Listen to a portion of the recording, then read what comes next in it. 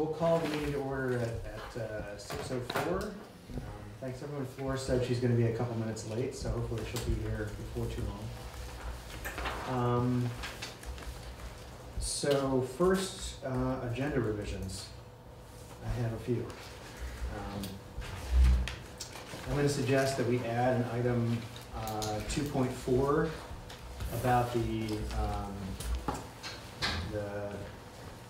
Washington Central Unified Union Supervisory District. School district. School district, thank you. Yeah, I couldn't remember what the letters were for that. That's okay. It's a mouthful. Organizational meeting. I believe Susan Clark is going to be stopping by at 7:30 to talk with us about that. I'm going to suggest that we add 2.5, which is just briefly discussing and taking a decision about the last day of school this year.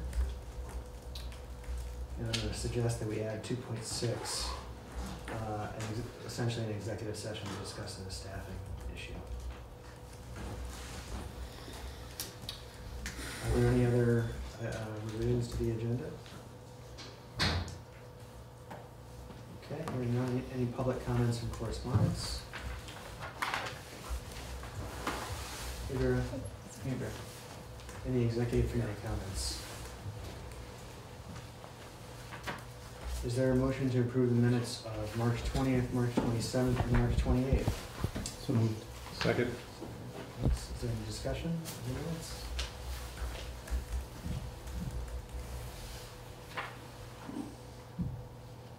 Okay, hearing none, all those in favor of approving the minutes of March 20th, March 27th, and March 28th, please say aye. Aye. Aye. Opposed? Abstentions? Motion carries. Okay, so we'll go to 2.1.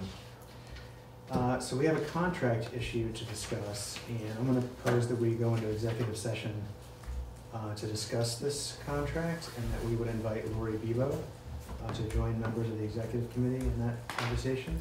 Okay. So if I could have a motion. I move that we go into executive session to talk about contract or personnel issue. Is it a combination of two or one more than the other? It's a contract issue. Contract issue. So, I second. all in favor? Aye. Aye. Aye. I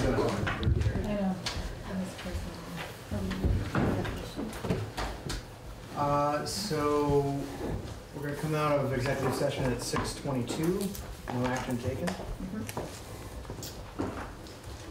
And we will move then to 2.2, which is the superintendent search, looking for a consultant. And we have one of our candidates here, Peter Clark.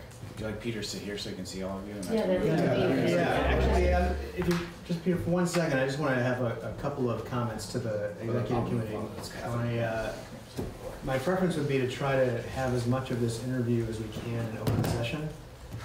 But if we're going to talk about the monetary aspects, or if we're going to talk about references specifically, then I want to do that in executive session, just to kind of, for Peter's privacy. So, sure. But with that,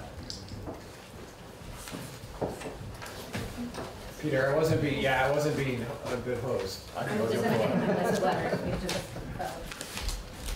we really appreciate your coming up, and so I think everyone is aware that Dorothy and I had a chance to meet with Peter already and talk generally about what we are looking to do, which is hopefully conduct a search for an interim superintendent for a period of 1 year. So we've had an opportunity to kind of have a little bit of back and forth already. Thank you. And I don't really have a protocol for how to proceed here. I think that it could be appropriate for maybe to ask Peter to introduce himself and to provide a little bit of an overview of his take on some of the things that we discussed, and then we can kind of go from there in terms of asking questions. Or everyone's had a chance, I think, to review your resume at least. Thank you. And we've got about, we can take up to 30 minutes for this conversation if we need to. So. Okay. Well, as you saw, I was retired about 3 years ago after 46 years, 10 of them in Montpelier. 7 of them down in Bronxville, New York, and 3 of them at an independent school that I was head of that was an expeditionary-based high school, which was probably one of the most interesting things that I did. Can you define expeditionary? I haven't heard that before. It was a school in which students and their teachers spent 3 months on the road. Think an educational version of Outward Bound. And so it was a leadership program, and based on those principles, and Outward Bound came to the United States based on the principles of an educator by the name of Kurt Hahn through Phillips Andover Academy, Josh Miner, and those same principles were the same principles that are the basis of the Peace Corps. And that's where Sergeant Shriver went to get, so we're going to send a bunch of American kids over into Africa, they'll be back in 2 weeks, okay? And so he was looking for a kind of leadership development program, and the Gordonston School in Scotland put those 2 things together into a holistic educational approach, and the idea was to bring that back. It was very exciting, and it would still be in existence today. Only the 90 acres that was chosen by the founder to site the school, the year we needed to expand, we couldn't find a place to perk on 90 acres. So I was to say that idea went south, literally and figuratively. So anyway, it was somewhat of a disappointment, but I closed up shop there. And I went back and finished in the classroom because that first year I wanted to deal with the fiduciary responsibilities, and I was pleased that every single investor and everybody that the school owed money to, we were able to make everybody whole and still have money left over from the money that we had raised to contribute to educational nonprofits in the state of Massachusetts, which is one of the things you can do if you're a nonprofit when you're closing up. And going back into the classroom was, turned out to be, that first year I said, I think I want to keep doing that for a while because I was able to write a lot of curriculum, work with high school kids, develop curriculum in religion, ethics, and world history. And then 3 years ago I retired and came back up to Vermont and happened to meet with Steve Dale, and I said, so what's happening? I want to come back. And he said, well, funny you should ask. And so there's this major legislature initiative that's going to be difficult, but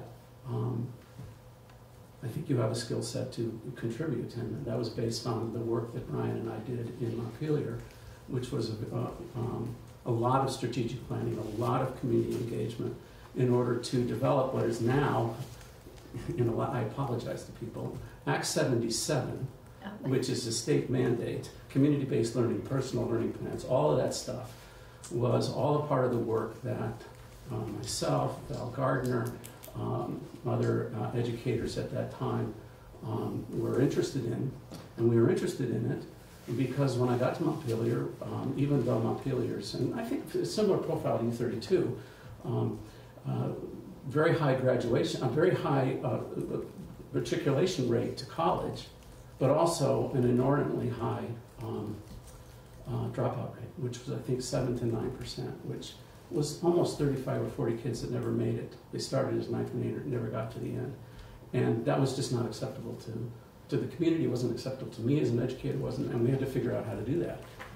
And so all of those things, and as I say, I apologize to teachers, we developed those things in order to keep kids in school.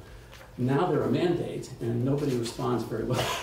Nobody responds very well to mandates. It's much more fun to solve a problem and do so creatively.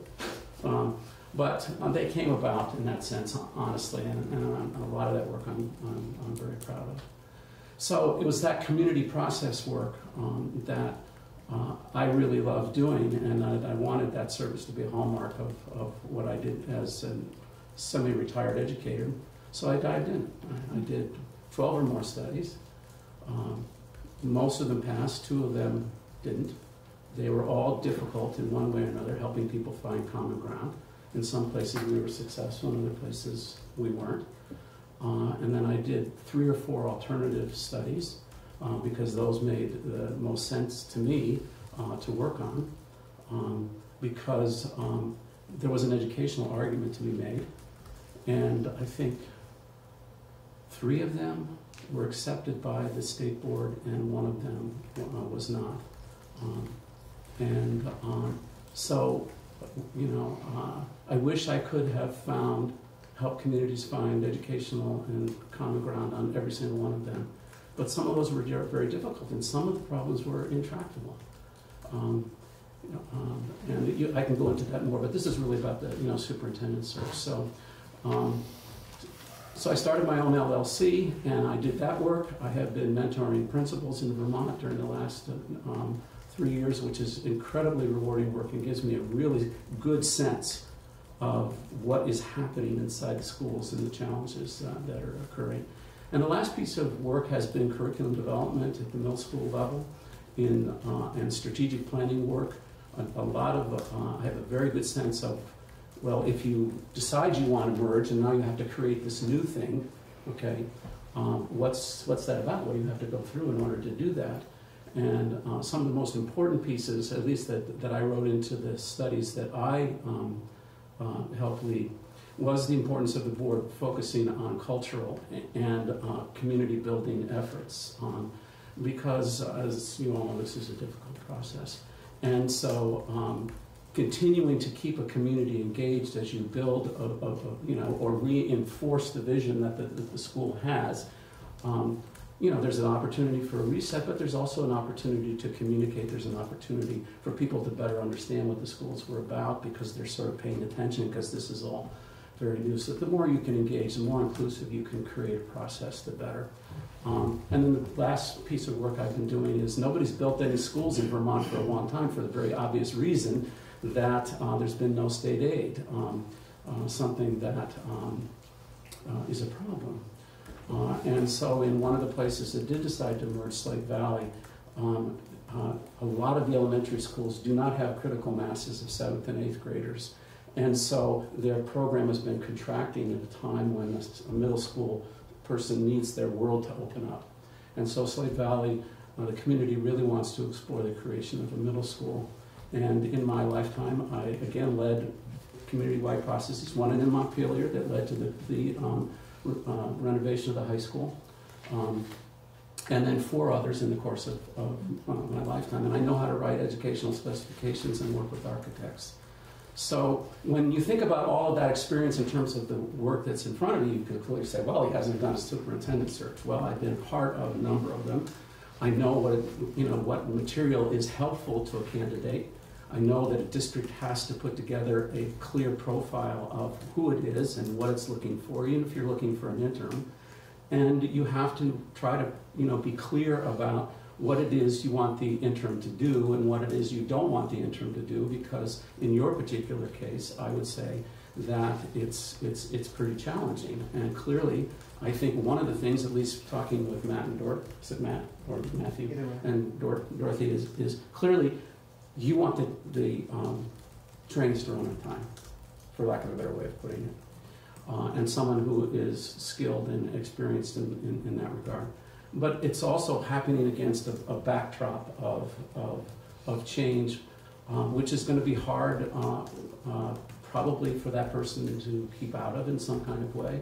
And I did speak a little bit to Matt about the board maybe thinking through what the next year is going to be about and what aspect of that transitional year, given the uncertainty of where you lie versus this required merger and the current court case that you're engaged in, which is important to the community.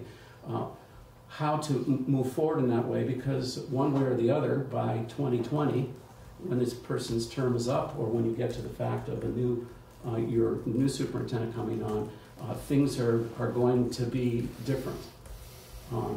And the superintendents for whom I have been working with who are leading merger processes, trying to keep the trains running on time and do the things that are necessary so that the school is ready to educate kids in whatever form that's going to take in a year, and given that uncertainty, is challenging. And So I think it would be worth, even though you're focused on an interim, to try to think about it in the larger context. Because I think the person, when you get to the interview stage, is going to ask, so yes, there's this, but what about this other thing? How do I, what are you expecting in terms of this, or how do I navigate, and how's the board going to get the support it needs in order to move forward in whatever ways the sort of the fates allow, I guess, in some way. So that's a general overview in terms of what I'm thinking. I think what you want is someone who can put together really clear materials, who writes well, who can represent well. I think one of the things that people appreciated is that I listen extremely well and I can translate that into writing that basically captures what the values and the intentions, if you will, of the people for whom I'm facilitating and helping to do that. So I'll shut up. So we'll open it up for questions, yeah, for people that Have we introduced ourselves? we No, but that would be Yeah, fun. that would be great. Yeah, let's introduce Because ourselves. I think Yeah, wonder like- if there are younger faces that knew me when I was younger, and now I'm this old person, that would, Please don't say, I was in your class or something like that, because that would be, at this point, extremely embarrassing that it's on television. So yeah, let's go. Why don't we start with you? So I'm Flor Diaz-Smith. I live in East Montpelier. Mhm. I'm on the board at East Montpelier, and I'm an architect. And I'm Kari Bradley, we met earlier on the U32 board. I'm Chris McVeigh from the Romney Board. Dorothy, hello Hi, Dorothy, again. nice to see you again. Did your husband eat all the donuts? Yeah, no, I got my own. But he was appreciative. I'm Rakeem Cowell, school board. You're a Fraser Borough School Board.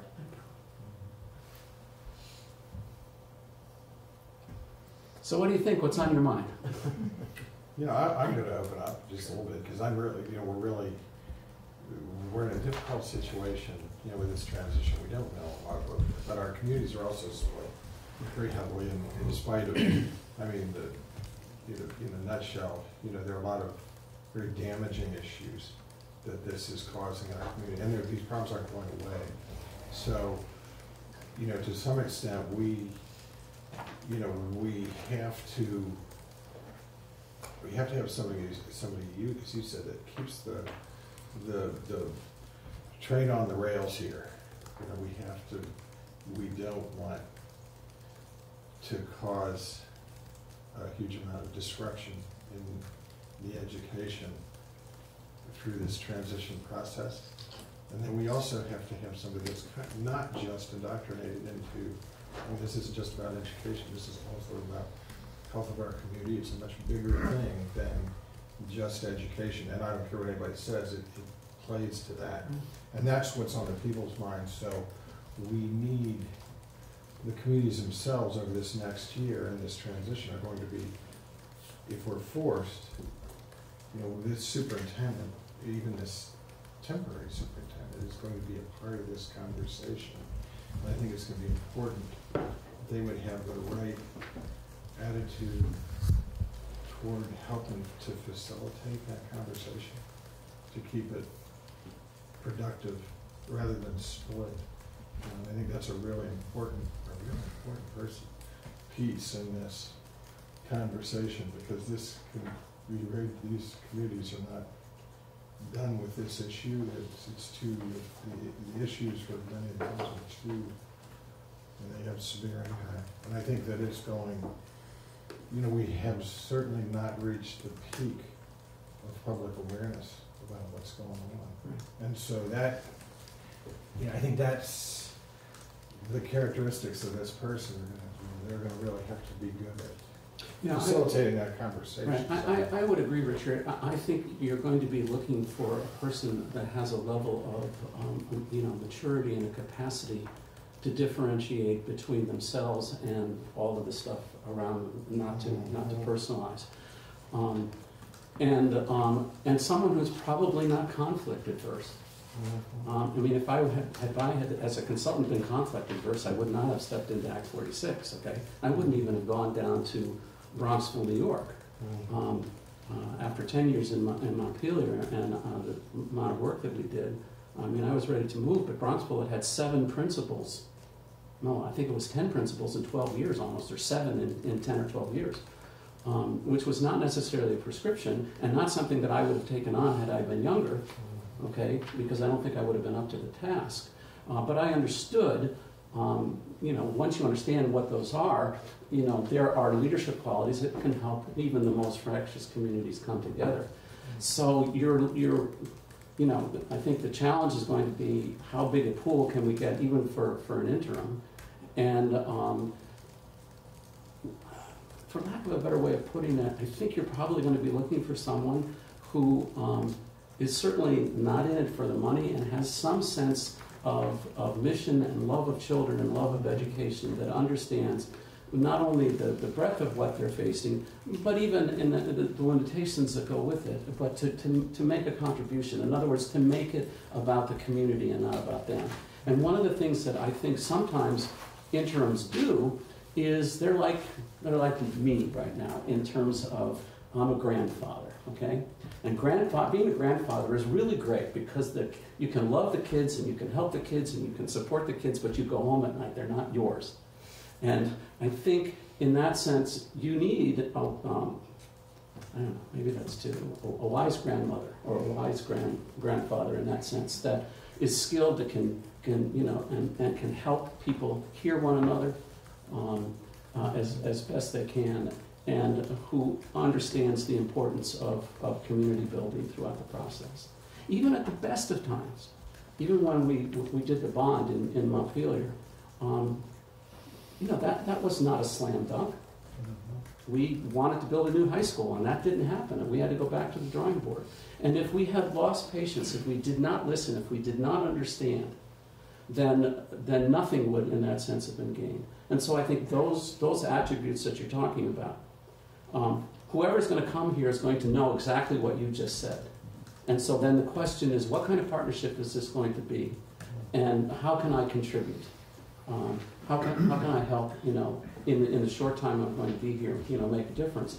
And sometimes, you know, there are people that go into this for the very reason of helping, you know, communities through transitionary times because they're so good. They're so good at it. And there's a great deal of satisfaction that goes with that. I think that really hits it. That's something that's really needed. And it's that objective, yeah. That's along the lines of my question is what are the opportunities that the interim status offers us? How can we take advantage of that? Well, I think you're looking for a particular kind of individual at a certain, you know, time in their life. I mean, I would not shy away from first of all, you're not going to be able to hide the notion that this has been a rather controversial 2 or 3 years, okay? And so I think for the community to basically say, you know, this is the elephant that's in the room and this is, you know, what needs to happen is going to be, you know, reassuring to, I think, a candidate who is at a point in their life where that's the kind of contribution that they want to make. They'd still like to have an impact in their career, and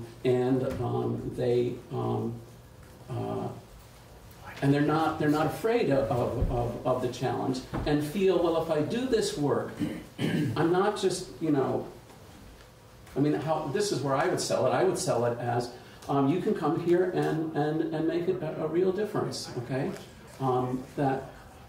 you know, the people are, I don't know, the people are in conflict, but helping people through that, I mean, for me as an individual, I've never been shy about that. And that's always, you know, maybe that's the old, you know, Ohio Boy Scout, you know, you walk in and you leave a place a little better than you found it. And maybe you don't saw, after 46 years, I mean, education is not where it is, where I thought it was going to be. I mean, I thought we could, you know, fix the whole kit and caboodle, okay? And sometimes I look back in my career and say, you know, I feel like at times I only moved things an inch forward. But I think about the kids for whom that inch was important, okay? And so what I'm modeling right here is what I hope you're going to hear from the candidates that we could find.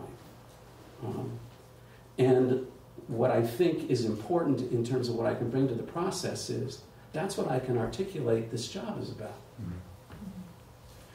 Because if somebody just wants, I mean, there may be somebody who wants to do it for the money. I mean, there's always people, or you know, that misunderstands the difference between service, which is what I'm talking about, and, you know, I'm God's gift to education, and this is a mess, and I'm going to come in and fix it.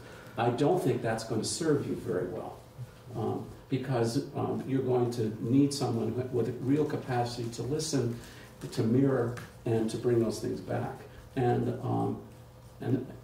if we were putting together, you know, the profile, I would start with what Richard is talking about and try to articulate it in terms of this is an opportunity. This is an opportunity to add to the service if that was important to you.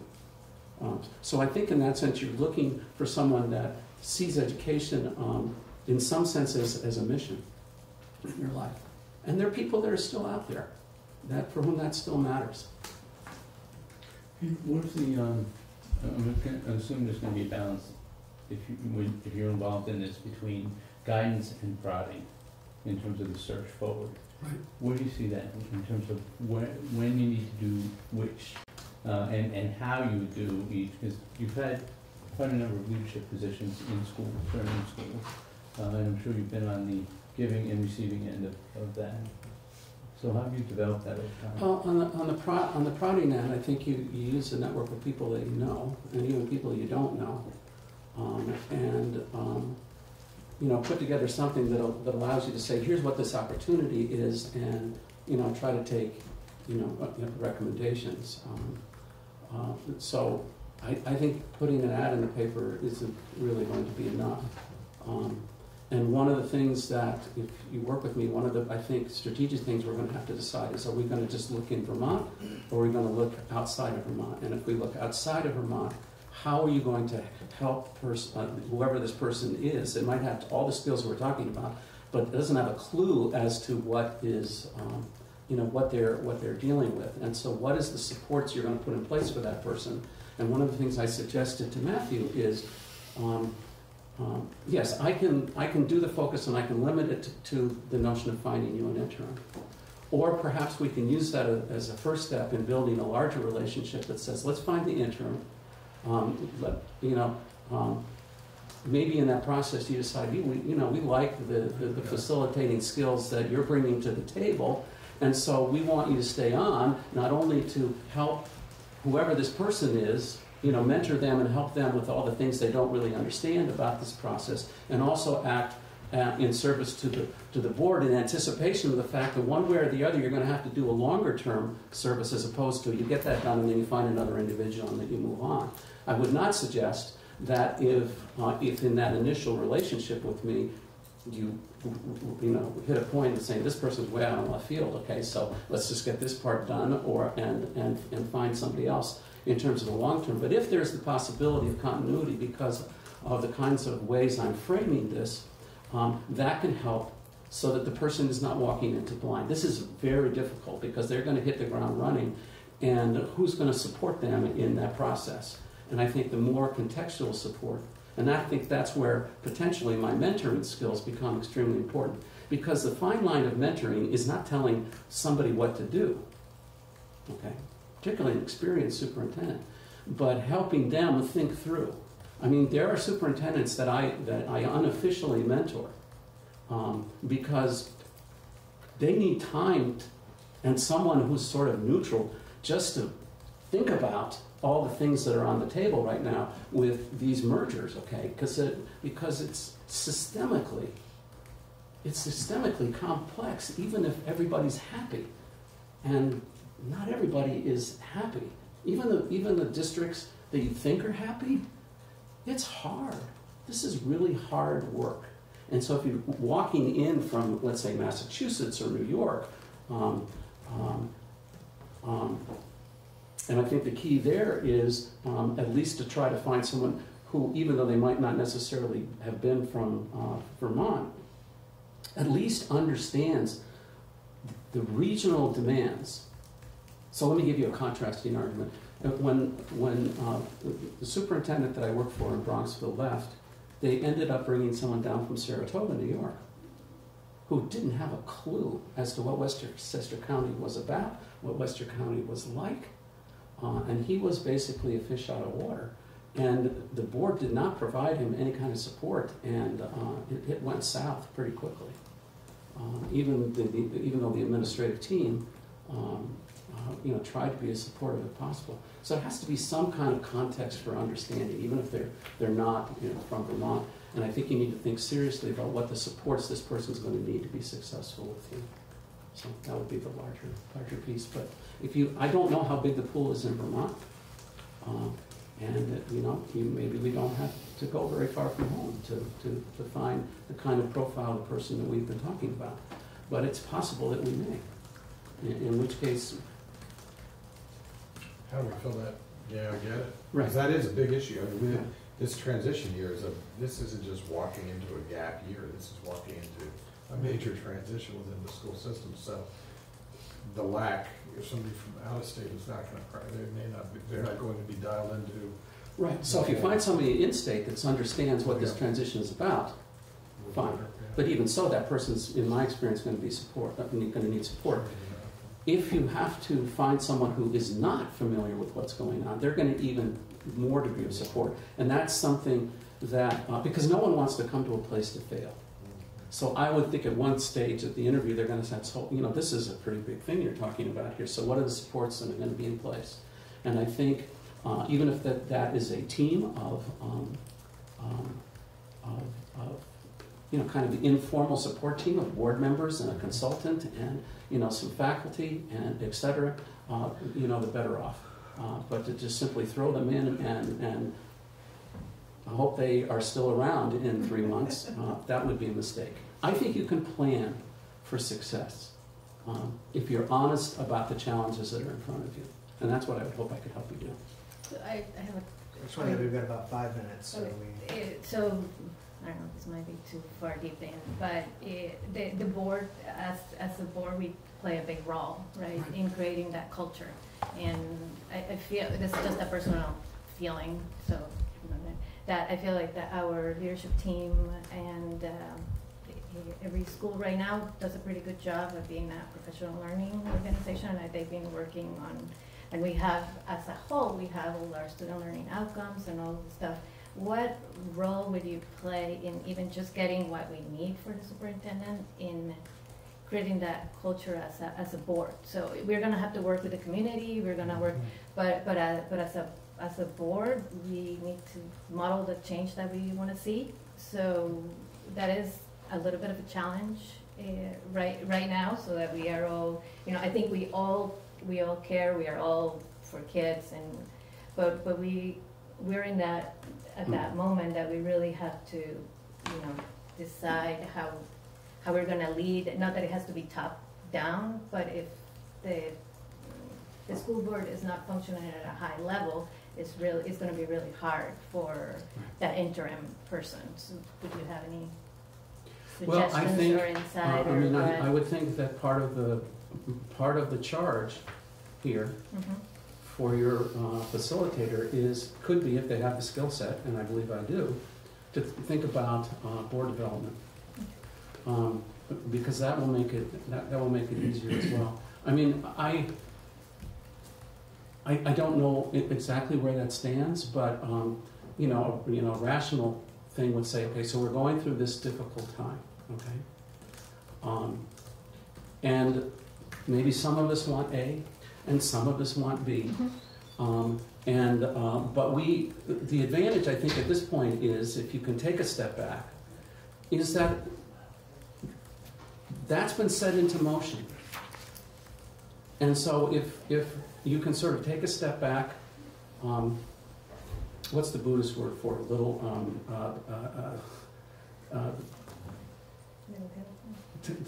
I'm thinking just separation, okay? Detachment, that's it. And advocate like heck for the outcomes that you want. But when we're talking about the day-to-day life of the district, which directly impacts the quality of the student's life, can we come together and set that as a larger goal? And maybe we need some greater ground rules in terms of how, we talk with one another and all the rest of that, in order to serve that greater good of the kids right now. Understanding that I fully expect and appreciate that you are going to do whatever it takes given what you're engaged in, because you're looking for this kind of outcome. And that's not easy for human beings to do. But I think there are skills and ways that, in terms of board development, that hopefully we can agree to disagree on some things and understand that the greater good is X, and to have honest conversations about that are facilitated. I have one last question. Sure. What are you reading right now? What am I reading? Well, I am reading. This is like this. Sorry. Now I know. Professionally? I'm reading. No, not professional. Anything. No, any. Oh, now I know how Sarah Palin felt, because I read a lot. Okay. No, yeah, no, you don't. And she doesn't. And you don't She need wasn't to- reading at all, I don't you think. don't need But to- no, I have so much on my Kindle right now. You read all the newspapers? Yeah, What? you don't I need to think that ask was it. her No, response when I it's asked. just like to try to break it up from, usually we try to ask either what is your favorite book, participant in interviews, or what are you most proud of, just to try to get to know you, get to know you a little bit, not just, because ultimately we're all going to be human beings working together, so. I read a lot of science fiction. Yeah. I read a lot of philosophy. Right now I'm in the middle of Doris Kearnswin's book, Wait Till Next Year, about the Boston Red Sox, and I'm having a ball. So, and we my wife and I tend to pass Kindles back and forth. Okay, she finishes something, you got to read this. For example, The Boys in the Boat. I think that was great. Yeah. What a great book. If you haven't read The Boys in the Boat, you have to read The Boys in the Boat. So, anyway. I know that there were nuts and bolts that we didn't get to. If you want to talk about that later in terms of cost, et cetera, that's I fine. think we should at least get a cost study. If we have to be in executive session, or just We can do have that, it- sure. have Yeah. it, just so we have apples to apples. You want to quickly, I move that we go into executive session for contract issues. I'll second. second? All in favor? All right. Aye. Session at 7:01 with no action taken. I don't know what. Because that was. Hi. Hey, everybody. And, Was there a fresh glass? It is fresh water. I've been trained well. Floor's all over it. So I'd like to welcome Mark Andrews. Hello. Dorothy and I had a chance to speak with Mark last week, actually, and then again earlier this week. Very helpful in kind of helping us think through even how to approach, the whole concept of the search. And so we're pleased to have him with us today. Maybe we should quickly go around and introduce people that you haven't had a chance to meet yet. Thanks, So we'll guys. start. We have Flor Diaz-Smith from East Montpelier. Nice to meet you. And I'm Curry Bradley, I'm on the U32 board. Speak back from the Rumney board. Dorothy Naylor from Callis. Dorothy. Nice to see you again. Likewise. Richard Kane from Callis. You're a Fraser from Berlin. It's an SU board. It's an SU board, yeah, an SU executive committee, Executive anyway, committee, yeah. So we're gonna do as much of this conversation as we can in open session. We talked about keeping two areas if we need for executive session. One is sort of the monetary aspects, and another would be if we want to discuss your references, and we'll do that in executive session for privacy of both you and the people Sure. that I provided them. Okay. But it would be great, maybe if you would want to start by introducing yourself and kind of, giving an overview of your thoughts from having talked to me and Dorothy, or kind of what you see as being our challenge and how to approach it. That'd be great. Well, let's start with the reason is a good body. The challenges are always going to be there, right? But you might be interested in why I'd be interested in this line of work. And, I guess the greatest reason is that I want to continue to contribute to the field. Having retired in 2017 as a still vertical superintendent. I still had a lot of life left in me, and felt that I wanted to continue to be part of this great conversation on how to serve boards in the good work that you do. I have allegiance to this SU. I'm a colleague of Bill's and know several members of your leadership team. I live in Lamoille County, so I have a sense of how it works in a multi-town organization like this SU. But I know that this is probably the most important job that the board has, is hiring a CEO or a superintendent. And if I could play a role in that in a capacity as a retired superintendent, I would be honored to do that. But I think a particular interest, again, is because of my allegiance to CSU. So that's really the primary reason. I also want to stay current as a retired superintendent. I'm licensed for another 5 years as a K-12 principal and as a superintendent. It allows me to stay, again, engaged in the good work that's happening, because not only am I interfacing with boards and ostensibly the community, but I get to spend time with quality educators and administrators as well in this capacity as a consultant. And I live in Elmore, so it's close by. Yeah. If this was Bennington, I might be considering. Could you give us just like a brief, I mean, everyone's seen your resume, but just a brief kind of overview of your background and kind of maybe how you would propose to approach, a search like this? Sure. Well, you have seen my resume. So I came through a non-traditional door. I was never a classroom teacher. I worked in mental health for a number of years and in the private industry. And what's led me to, I guess, if I understand the question, Matthew, I really felt the greatest impact I'm going to have as a person, professionally and personally, is to lead. And my thesis has always been, it's not how many people follow, but how many leaders I can develop along the way. And so I feel that in this capacity as a consultant, whether it be a search consultant or team development or board development, it allows me to work with staff and with the board and community to be cliche, empower, and find your voice, to be able to really transcend some practices that need to be addressed. And I think your governance model here is an evolving model. More is left to be determined in that case. And so being part of the work here in this region in Vermont, helping boards sort of rethink governance, is also something I think lends itself nicely to my interest in leadership. Did that all make sense? Yeah, great, thanks. So. And I did start my teaching career in Lamoille County in Hyde Park in a one-room schoolhouse. And oh my, how we've changed since 1977. When kids with disabilities were not allowed in the classroom. So I had an old Volkswagen bus, just a little bird walk here. And the only time we were allowed to go to the high school was for lunch. Was just for lunch. And I threw them in the van, and up we went. And that was our 30 minutes of inclusion. So we've come a long way. Yeah. I just prayed that the Volkswagen bus would start before it went. Parking on a hill. Yeah. It wasn't manual transmission. So Dorothy and I had a chance to speak with you, obviously, so we want to give a chance for others to ask questions or,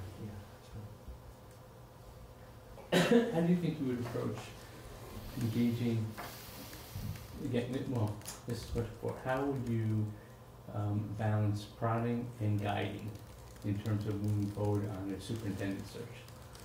With the group that you're going to be working with? Yeah, I'd love to use the latter, thinking that it's more guidance than prodding. But what Dorothy and Matthew and I talked about, your time is of the essence here. And we've got to be really aggressive coming out of the gate. I mean, I fleshed out a proposal that I emailed to Matthew. I don't know if you have a chance to glance at that. And it's also fleshed out what a timeline might look like. Dorothy had asked that I do that. It would be presumptuous on my part to bring that forward tonight, but you don't have a lot of time. And I think under the ideal circumstances, we would have more time to go deeper into some visioning. Do we have a consensus within the SU board and executive committee on what are the qualities that you're looking for in your next leader, and to understand what your community thinks about that, not only your parent business and non-parent business community, but also your educators and school leaders. That's really where we need to begin. That over here, because it's April 4th, I think that I would want to present what I think is a plausible way to approach this. And again, I'm using the word aggressive because it is. We would start on Monday next week. I would want to start with the executive committee, you folks, and minimally taking a look at what are the minimum qualifications that you'd be looking for in a candidate, and what would be the ideal, and how do we blend those. But again, we don't have a lot of time to discuss that. That would help to frame what your school spring or what your ad is going to look like. I don't think we want to put just a boilerplate ad in school spring. I think it needs to be aligned with what your beliefs are, what you're looking for. So really, I try to sequence some activities that all sort of, scaffold up to the point where you're going to offer a contract hopefully by the end of May. So getting back to the question of prodding and guiding, I'd like to think there'd probably be a little bit of both. I'm not a really assertive person, but I also know when you flip up the hourglass, you've got to move on things. So one of my requests would there'd be a board liaison from this committee that I'd be able to work with. It's much easier to work with a group of 7 than it is a full supervisory union board. So bravo that your board delegated to you that big responsibility.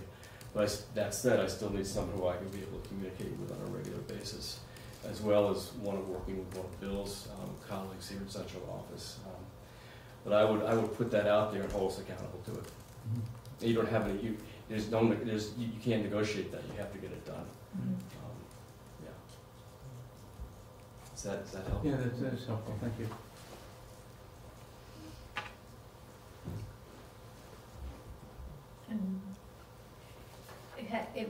Would you be committed just to the interim, or would you be interested in continuing with us? And I know that that's not the question in front of us right now, but since as a, to try to start creating that culture, it would be important to have that one person. Yeah. Well, it's a fair question, and I'm glad that you raised it. It may not belong here tonight, Yeah, but sorry, I am no. I'm clearly, as I told Matthew and Dorothy, it's the body of work I want to be engaged in going forward. I've taken a year and a half off, and I've done some other things, and I'm ready to get back into some service. So if there was a need in the part of this executive committee or your board colleagues, then absolutely, I would welcome the invitation to chat about that. There's also what happens if if this process doesn't yield a candidate. And I mentioned, I think to you guys in my proposal that I can bring it to the finish line and hopefully a candidate's going to emerge, but if not, there's got to be a plan B that the executive committee has on what do we do now? And we shouldn't wait for that moment. We should start planning that now, and we can have those conversations, but it's going to be incumbent upon this group to put that plan in place. And your community's going to look for that, right? We thought a little bit about the pros and cons of seeking a permanent versus interim. Yes. Chose interim, but from your perspective, what are the opportunities that we have with the interim status, and how can we take advantage of those? Yeah, that's a great question. You have just an amazingly strong leadership team here, and I'm not saying that just because the old man to my left is sitting there. He's done some really amazing work over the last 6 years in this SU, building that capacity at the leadership team level. So I think the advantage is that you've got a real strong engine, and you've got a very cogent plan, and you've a sort of a blueprint that is leading the team forward. So an interim is not going to disrupt that. If you had a candidate pool and we went out in December or January of 2019 and you had more viable candidates, then a full-time person might make sense because they've got that time to study it. But as an interim, that's off the table. I mean, you want to make sure that your ad or your interview process is crafted in such a way that you're not asking them to make any significant changes, other than the things that need to happen at the operational level. So I think that's a strength of an interim. There's not going to be a lot of candidates. I can tell you that. When I facilitated the search process in the Southwest back in January, we had 22 applicants. I think I brought forward 7 in the first round of interviews. So that shows you a lot of people can apply, but they're not meeting the expectations that you will have identified before we start interviewing. So that's another advantage of an interim, is that you might find someone who just is going to fit that 1 year role, not have to make a commitment beyond that. And I might be all wrong. There might be people lining up to come over. They're very strong communities. You know, there's been for years and years very strong bonds here. This issue is divided. That doesn't mean that strength is not there. It is. You know, it's the issue itself. You know, it's very poorly crafted legislation, in my opinion, that's really divided not only us but many communities. What would be important, I think, from my eyes here, is because so much of this is still in flux. We've got the court case sitting out there. We have the communities. There are certain things they do not want to give up, and they want to structure. I mean, they have to figure out how to structure within this framework in a way that they can keep some semblance of what they believe in.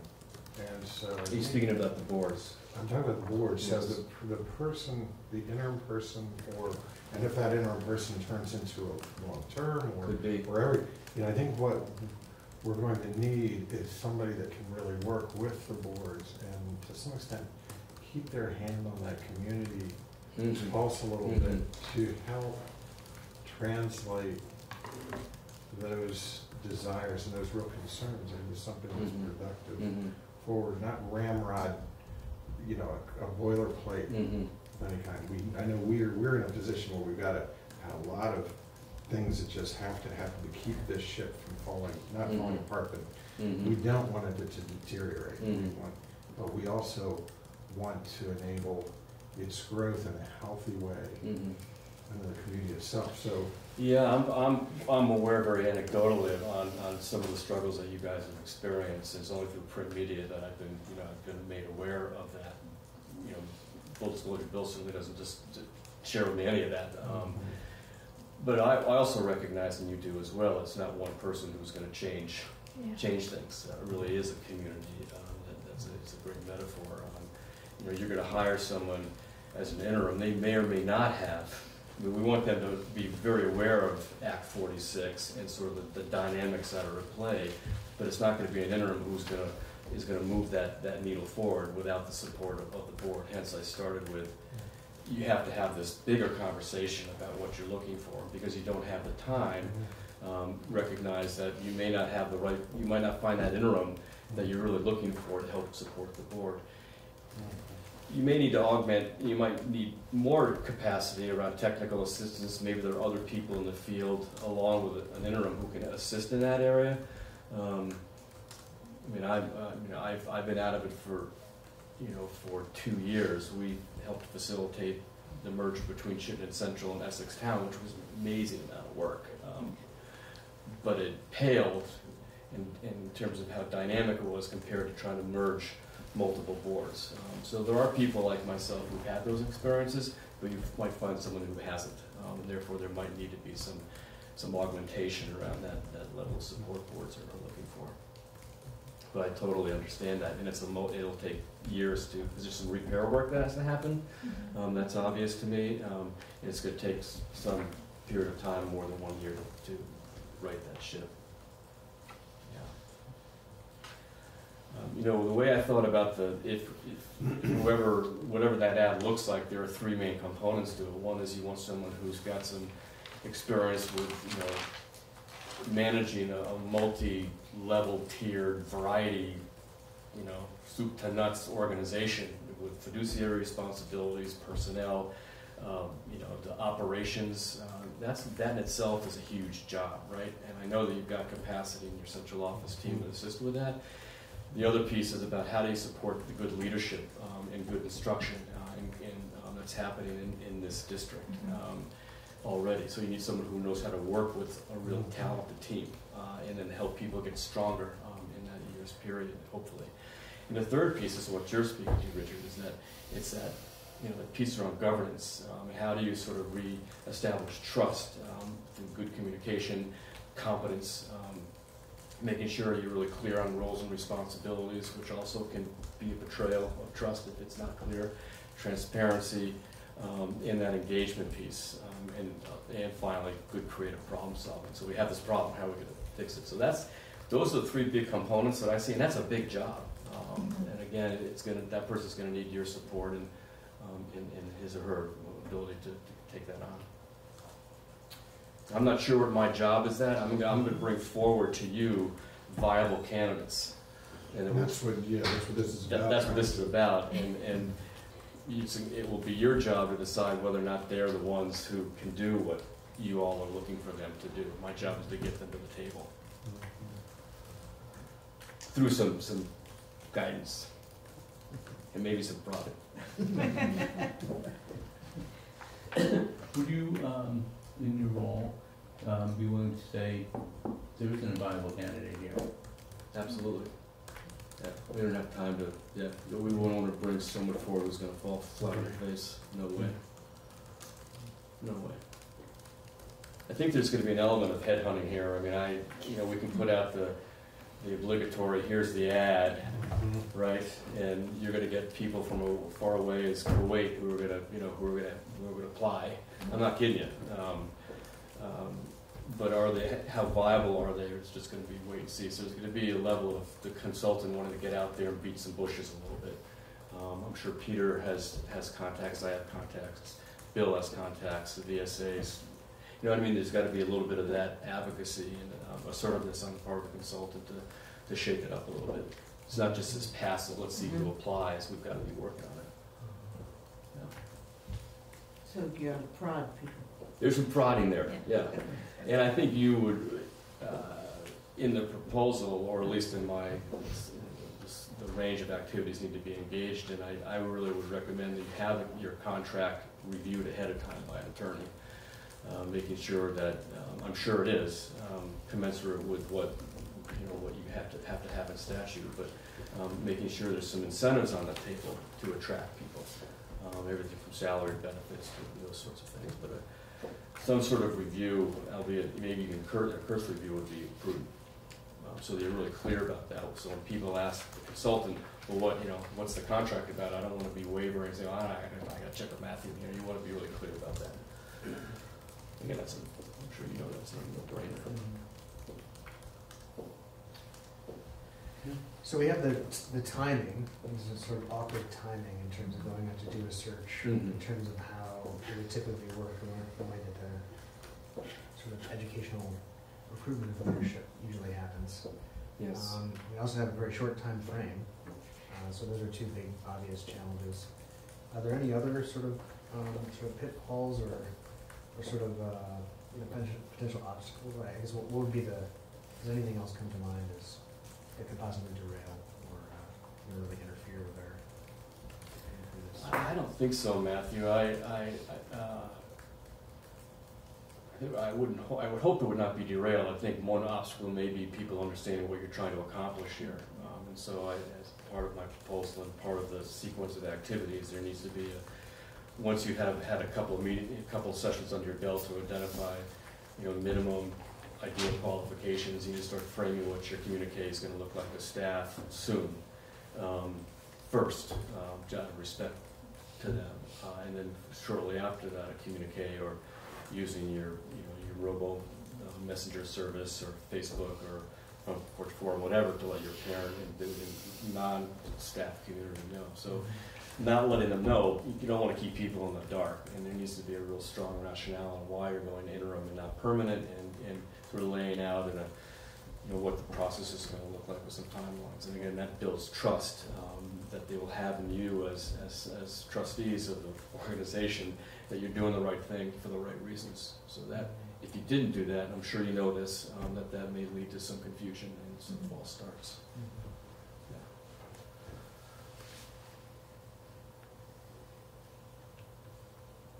You'll make it through. I promise you. No, we won't. You've been down roads bumpy like this before. You'll make it through. Yeah. What do you see? It's the strengths. I mean, from my perspective, and having lived in Calais since 20 years now, and, I see these communities actually bound very tightly. This has been divisive. Act 46. Sure, and it's it's a problem with the way it's constructed. Yeah, it's flawed. But what strengths do you see? I would see this as actually being a positive for people. This has been a strong district for a long time, or a group of districts, and This is the divisive issue in a lot of places. It is. So how would you portray that as an attractive place to be? Yeah, I mean, I think for some people it would be a reason why they would want to take that job on, and it's more than just listening. I think it starts with listening and hearing the story. You know, what anybody brought to the table, I brought to the table for your consideration, would have to have that background knowledge about how divisive it has been, and that it's not unanimous that this was the best piece of policy that came out of Montpelier. But I do think some people would be attracted to the opportunity to work with local communities in that regard, outside of policy issues that you have to work on notwithstanding, but how do you get to know your community even as an interim, and hear what those stories are, and to start rebuilding. I think people would be, there are people who are really good at that. Whether or not they also want to be a superintendent and take all the other stuff on, I'm not certain. But I know there's some great community leaders, and I see Bill as not just a superintendent, but as a community leader. And I hope, and I know that superintendents become lightning rods for some of this work. It's not our fault. I mean, we're just trying to follow the law and do what's right. Have we communicated and engaged enough leading up to decisions that we have to make? Sometimes we haven't had the privilege, that time, but I do believe the superintendent, whoever it is, on an interim basis, would want to work with you in terms of what does that engagement look like. And it may take more than just the superintendent. I said that before. It might be other people who can do some community building with the community of Calais to get a sense of where have you been and where do you want to be. And at some point, I'm going to be totally candid, we have to get over it. Right? At some point, by fiat, someone's going to say, this is what you need to do. Well, that's not really the case. What's probably going to happen is that this whole system is going to morph, because it probably will fail somewhat on some levels. That's foreseeable. It's done in other states. So, so this is going to be a learning process, and it's going to morph in both directions. And I think that's what's important in the end, is the outcome for the kids in the communities, to make sure that it doesn't, that we end up with healthy communities. And in a broad sense. And so that's what, I expect, and it's one thing I've seen within education, is there's a blindness to the bigger issue of community health sometimes. It gets so caught up in its own little world that sometimes the surgeon is killing the patient. So I think we, moving forward, maybe this is less of an issue for our interim, but if it's something that carries forward, we want to have that vision of where, an open vision of where we need to go, what really is best, not what we're being forced into, but how do we continue to mold this forward. And if there are, and you're right, you just said what needed to be said, it's an interim position. Now keep in mind, there might be people who come to the table who you think, boy, I wonder if you'd be interested in a full-time job. There might be that person, so you always have to be thinking long ball, right? But there's going to always be some, I guess I'm just being pragmatic, there's going to be some constraints around what you can and cannot do. And I think the superintendent needs to work within those constraints, but also know how to bend that line so you can meet the needs of the folks in Calais, and most importantly, the kids. And again, so it's out of my wheelhouse. I mean, that's not anything I've really experienced, but I think there are people out there that would fit the bill. So we've got a couple of minutes. I just want to ask if the stuff that Mark has already shared is sufficient for the committee to consider regarding the monetary side? Yes, side? I think so. So Unless there's any nuance on that, on what you've already presented. I have shared the sort of outline and proposal that you. What I sent you? Yeah, I hope I wasn't being presumptuous. No, I needed no. to jump off That was someplace. good. No, there's no nuance. It's just straight up, Okay. gas money. Okay. And I don't know if that's competitive. I want to get no Flora idea. if she wanted to ask. So I have a question, Mark. If you, once you talk to the leadership team and get a better sense of who we are, I see this process also as an educational opportunity for all of us. So if you came to the conclusion that we needed a little bit more board development, and to do the same with the communities, you would be willing to bring that up and say, hire an interim, but you should also be doing some board development or some education around what If that's a the request that superintendents- this committee made, then I'd be more than happy in a judicious way to say, here's what some things you might want to think about. There's also other there are other great resources in the state and in this region that could help support good governance and good practice at the board level. And it's something that if you're already operating at a high level, I would always want to check your assumptions on that, because again, it's going to be a new landscape. We want to make sure everyone has the types of requisite skills and predispositions going into this work. Yes. But I'd be more than happy to offer some observations if that would be helpful. Yeah, the idea being that we can be better support the interim person, or, you know, like. That's what this is about, right? This is what, so that it also starts with us, so that we can all start working on that. I agree. I would meet with the leadership team, again, very soon, and a central office team. I think it's important to recognize both teams are really, really integral. And I think it's important to meet with them separately, even though there might be some overlap. I also think it's important to meet with faculty, but we don't have the time to do that. Oh, last question, what are you most proud of? In what way? Just. Or what would be biggest accomplishment, personally or professionally? I've had a great career. I mean, I started in '77 in a one-room schoolhouse, and other than a short stint doing some private work outside of Boston, I'm very proud of what I've accomplished and being able to work with people and have people see a bigger, brighter, better future. I tend not to focus on what doesn't work right in the world. I tend to focus on the things that we should be happy and celebrate about, and use those assets to build a stronger community of care. And I think I've done that as a practitioner, but also as a superintendent. Yeah. Thank you. Where's your Volkswagen bus right now? Well, that was a '68. I just sold the Westphalia last year. Yeah. Yeah, I took it out west and I came home and I said, man, I don't know, a little bit too risky. So I sold it. Yeah. I saw it on the side of his driveway one day driving home. Like, what's he doing getting rid of that thing? I actually asked him, I said, what are you doing? Yeah. Well, I'm right sizing, as they say. Well, I wish you guys well, and if I'm not the chosen consultant, please know I don't personalize it at all. You'll make the right decision, and if I am selected, I'd be more than honored to serve you guys. Thank you. Thank you. You're very welcome. Nice meeting you. I'm going to take care of my water. I'll do it. Good night. Good night. Good night, Bill. Good night, you. Thank you. Yeah, just walking out. I'm going to suggest that we take maybe like a 2 or 3 minute recess. We have in Susan case at people want- 7:30. What's that? Did you say Susan at 7:30? I'm not sure she's here yet, but that was the time she was expecting to come.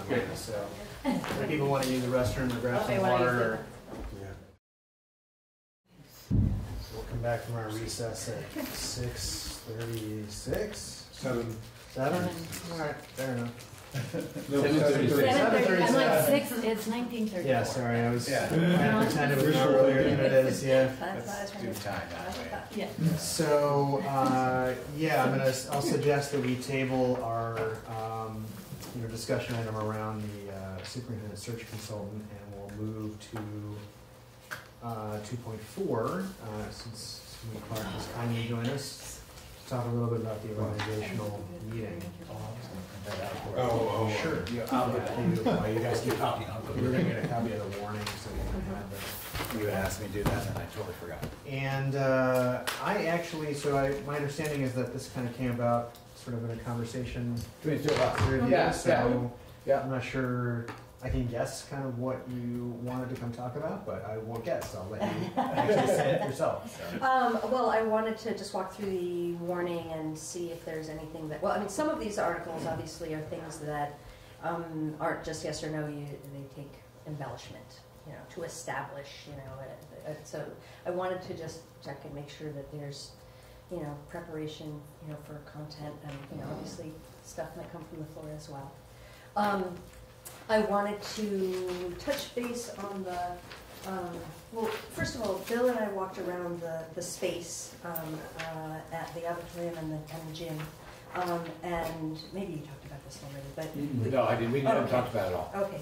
Yeah, and we sort of talked about the merits of the two spaces, and there are pluses and minuses to both of them, and finally I just decided to pass the buck and ask the town clerks if they had any opinion, and they all unanimously wanted to stay in the auditorium.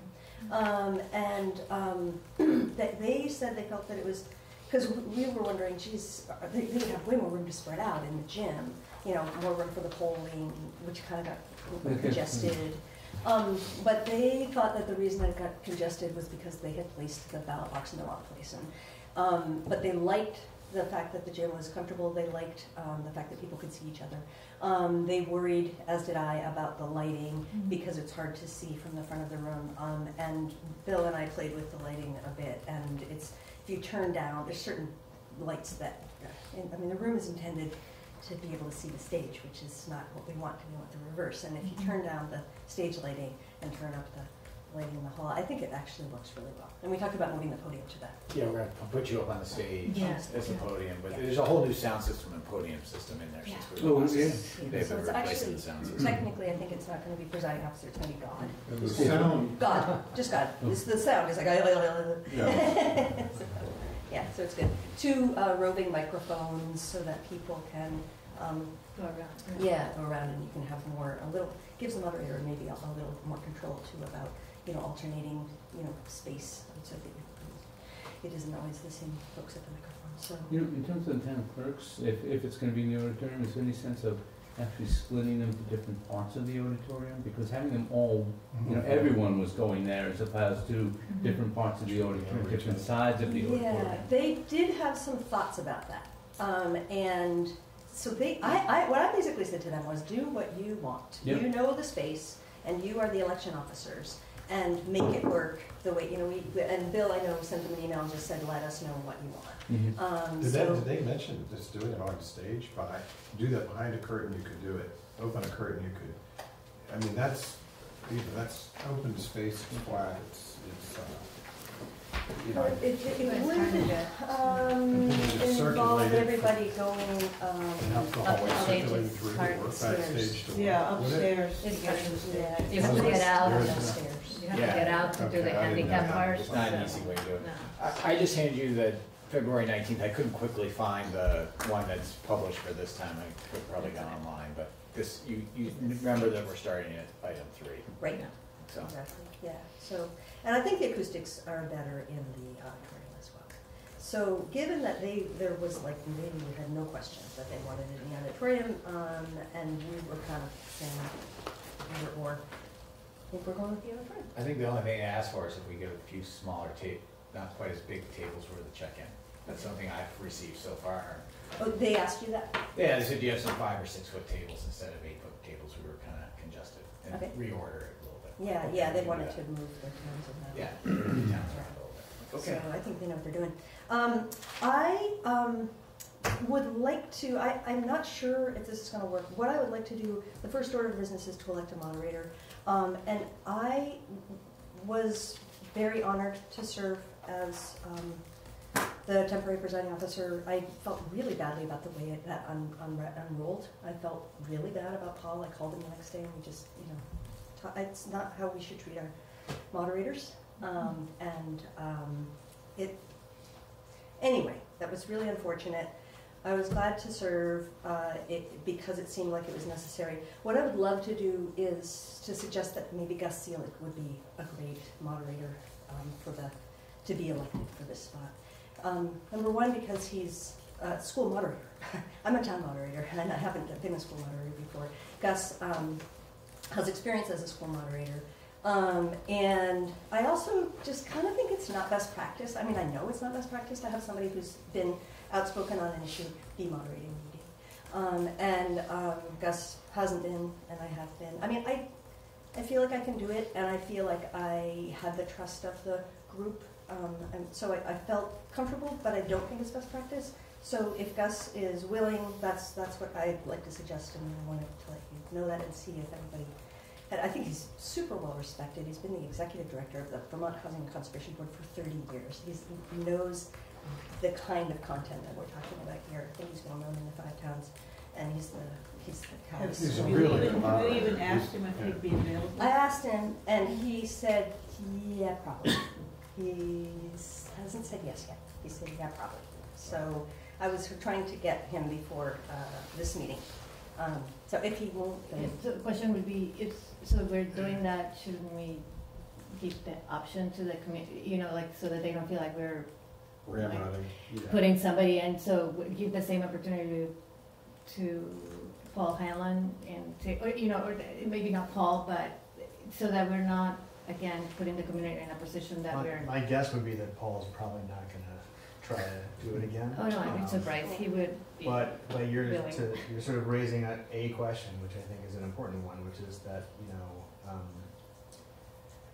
we obviously have an interest in supporting this meeting with all these logistics and can be talking about how we can try to ensure that it goes well for the voters. But it's not our job to run the meeting in any way. Like, we don't have any authority there. We don't, it's not our meeting it's not our meeting, you know. in They're other gonna words, elect so. who they want. It seemed to me to make sense to look at our resources of our town and school moderators. So I'm thinking, all right, well, there's Michael Duane, there's Susan Clark, there's Gus Seelig, there's Paul Gillis, who is actually, you know, one of the lawyers on the Huntington Act 46 lawsuit. And who am I missing? Paul. So of those five, Gus seemed like a likely suspect to me. And he was at the last meeting, and you know, talked to him afterwards. You know, kind of. He's a very, very good moderator. If you nominated him, I think that would just, that would be a way to do it. But you'll be presiding though, at the beginning, right? Yeah, it's I'm not probably sure- better if I'm not, if I don't do Oh, it's it. better if you don't. So who would be presiding then? I am the temporary presiding officer, and if there are any shenanigans like there were last time, I would be handling that. Meaning before the first article comes out. But the first article is to elect a moderator. Right. But I'm just saying, like, you can't nominate people yourself because you'll be presiding over the Yeah. meeting. So or- that would be kind of weird. Yeah, right, so. That's what I was Right, Right. yeah. worried I mean, usually, I don't So know one about of your us, town one of meetings, us, usually. one of us could nominate Gus, but. Yeah, or somebody else could. If he's Okay. there and. So would you smooth out with Gus that someone else, because someone else may nominate you? And then we would kind of be in the same position as we were with That Paul. could happen.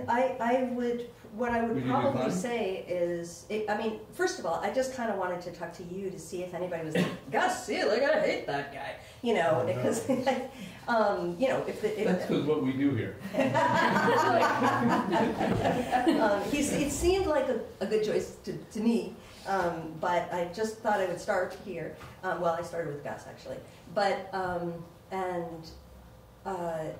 then, I mean, I think that if I were going to do this, what I would say is, you know, the first order of business is to elect a moderator, and I am not running for that position. Okay. So just, So, at the last meeting, who nominated Paul Hanlon? I did, I think. Matthew Yeah. did it. Pretty sure, yeah. Yeah, I think that's. So what about you nominating Gus? No, that didn't go well. I don't think so. I don't think so. No, I just like. I'm gonna be trying to be as You wanna be as inaudible far away as as possible possible. at this Okay, you're gonna meeting, be up in the so- back corner? That's fine. Thanks, yeah. Okay. I mean, I'm glad to do it, but I'm polarizing enough as it is. I Yeah, mean, we need to compared like find, a Vera or somebody like that. Avira. No, I don't mean that We can insult. I don't find mean one. that as an insult. But, it's not. I mean, Gus is wonderful as a moderator. I've talked to people in the house who just there, maybe, he's calm. I'm trying to think of. He knows. I mean, I can Robert's find rules. somebody. It's not really your problem if you, I mean, I don't want You to. would find somebody to nominate Gus, you said? Yeah.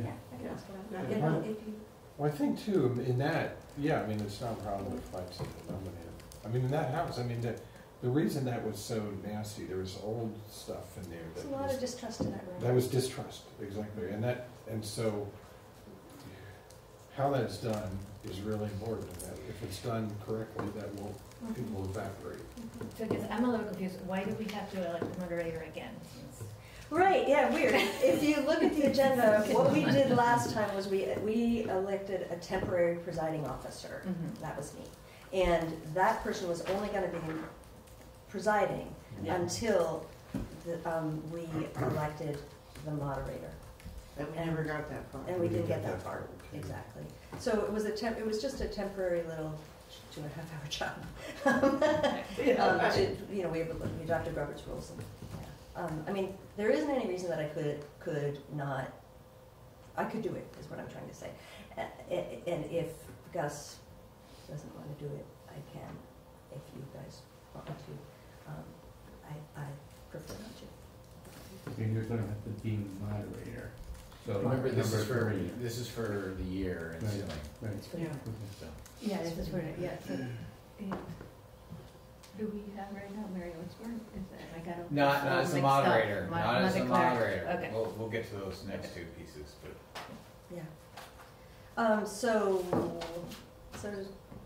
I think it sounds, I mean, Yeah. I don't know Gus, but it sounds fine. I wouldn't have any problem with it, but I don't know who to suggest. I So know. anybody here can make the motion, I will not, but. If you don't find somebody, I will. Okay. But if you find somebody else, then. Okay, do you know Gus? No. Okay. All I wanna say is that when Gus takes the podium in Callis, he talks a lot about how it's our meeting, he wants to make it to go our way, he wants it to be fair. You know, I hear from this person and that person before you can come back again, kind of thing. The usual stuff that moderators go, but he has a presence about him, and the way he expresses that, it's very, I wanna say calming. He has lost his temper once or twice. But, you know, other than that, I think he would be very good in making sure it was a fair meeting and we accomplished what the audience wants to accomplish. Okay, good. Well, I will see if we can get him. And if you come up with any other ideas in the meantime, let me know, like. Did you wanna go over these articles with us? Yes. So you have the first article is the moderator, what we just talked about, clerk, treasurer. It sounds like you have somebody in mind. Mary Mary Osborne. Osborne. Yeah. I know you had talked, Okay, So Laura, I'll nominate yeah, her. that'd be great. okay. Very comfortable with her. For both. Okay. Yes, she Yeah. does, Yeah. she does it for Callis and U32 in Washington Central. And do you guys have a suggested date and location for the annual meeting of the district? So to make a timeline, if we need to go all the way to a budget vote before July 1st, we need to have an election on May 21st. On or by?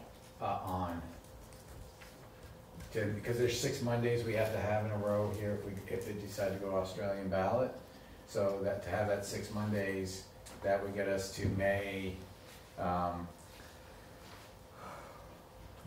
May 20th, and then the 21st, we would have an election, and literally the warning to be able to be, for a budget to be voted on, which would be June 25th, needs to be posted by the 24th of May, that Friday. Okay, so May 21st, 2019. Yeah. Okay. So. And you I'm guys just gonna ask the executive committee, should I resend out that timeline that I had sent, have that on there? I have it. You but I have it? didn't It'd be good just send to do it. so Yeah, that it's okay. safe, and then you, yeah, that's assuming that everyone votes for an Australian ballot. If it is an Australian, we can actually back it up some, because then it's just a 30 to 40 day notice. It's the 6 Mondays that give us that far out to the 21st, because we have to have 6 Mondays for an Australian ballot. And it only gives basically this week for people to do between the 8th and the 15th to do petitions. It's very And fast. so this is for the first annual meeting and all subsequent annual meetings. So this one, if you're suggesting that somebody would move that it would be May 21st. All subsequent, would be Saturday, or you have that kind of? My recommendation would be town meeting, that's what we've been doing. It can be Town moved meeting, again later town if we decide something else, but it's been the tradition around here that school meeting happens on town meeting. Right. On meeting day. So that would be the This- motion, whoever makes the motion. But this is Oh, the wait, first, oh, this wait a is the minute. first annual meeting. Right. And all Oh, subsequent. and subsequent, I see, yeah. Yeah, So it the would first be- annual would be May 21st, and then all subsequent would be town meeting day, basically. Yeah. Right. Yeah, I mean, that would be the motion. That's That Well- would have to be phrased that way, though. Right. Mhm. Yeah. So are Well, we, then- just so I can be clear, it seems like you want to go through this to see if there are people in the room who can be lined up to make these motions. Is that true? I'm not fussy, I mean, I just want to be clear that I would be sad if this agenda it wasn't obvious to me, some of these articles, you read it and it definitely needs more information. You Right. can't just stand up and say so moved. Right, right. And that's all I'm doing, is just raising a little I flag. have a question about the annual meeting being at town meeting. Mhm. If the annual meeting is actual meeting, how are people gonna, Right, so That's what we do. that's what you have to decide, if it's gonna be, and so one of the things that was suggested at the last time was that you actually move that question to after you know whether you're doing things by Australian ballot or That, not. that makes more Right. sense. Yeah. And that's what we had Yeah. talked about back in January, Yeah. was that you actually have four, and you ask the moderator that we'd like to move that until we know, because how you vote on the Australian piece will tell Right. you whether you want it on town meeting day or not. yeah, That's easy to do.